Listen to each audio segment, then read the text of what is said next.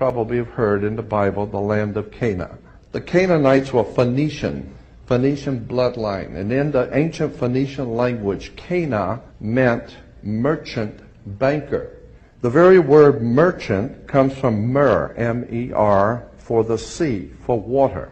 As a mermaid, we have Mer-Chant. Mer-Chant, bankers. Let me give an example of the difference between the law of water and the law of the land.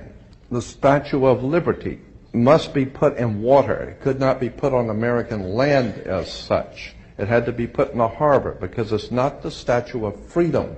It's a Statue of Liberty. Liberty is what a sailor gets when he pulls into port on a ship. He gets liberty. He's not free. So America is not the land of the free and the home of the brave. We're not free or brave, period.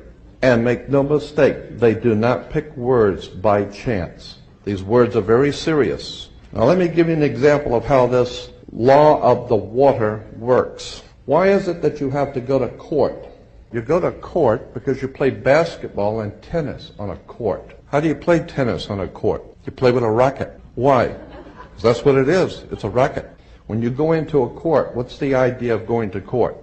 It's a game, like basketball. The whole idea in a court, one team gets up and they throw the ball over to that team of lawyers. That team gets up and throws the ball back into their court. And the judge is wearing a black robe, so he is the referee. He doesn't care which side wins or loses because he's going to get paid anyway. So he couldn't care less. The judge is a referee between two teams. The judge rules from the bench.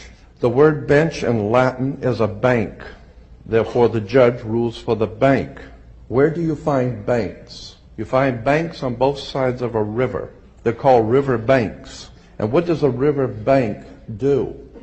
It directs the flow of the currency.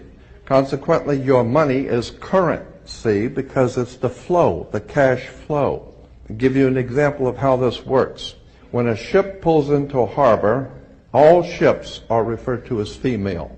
Why? There's a very good reason. Maritime Admiralty banking law says all ships are female because they're carrying items for money, and so consequently they are under Maritime Admiralty law. Admiralty is where we get the word admiral, admiral of the Navy.